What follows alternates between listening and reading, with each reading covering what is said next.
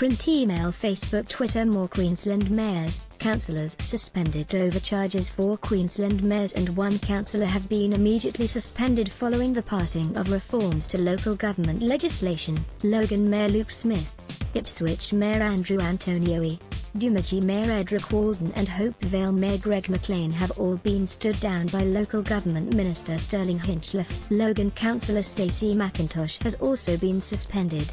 The mayors and councillors will receive full pay and cannot appeal the suspensions.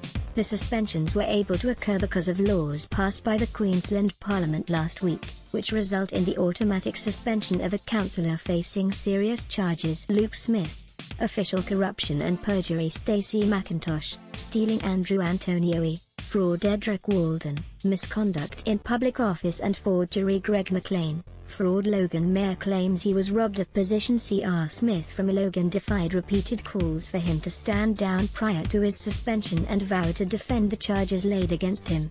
He was charged after a lengthy investigation by the CCC as part of Operation Belcarra, which probed the conduct of candidates during the 2016 local government elections. CR Smith said he found out about his suspension through Twitter. He said none of the allegations against him had been proven and he felt robbed of his position.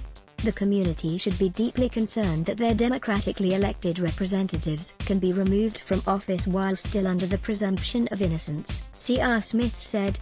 Frustratingly, the wheels of justice turn very, very slowly, and these changes to legislation will likely end the careers of many good people who don't deserve it. In an email to staff, CR Smith said he did not expect the matters would be resolved before the next council election in March 2020.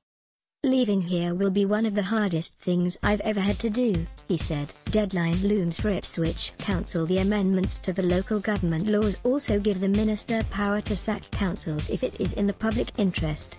The focus will now shift to whether Mr Hinchliffe uses this to sack the entire Ipswich Council. Having last issued councillors a 21-day show cause notice to prove why they should not be dismissed, the councillors must make their submission by this Thursday.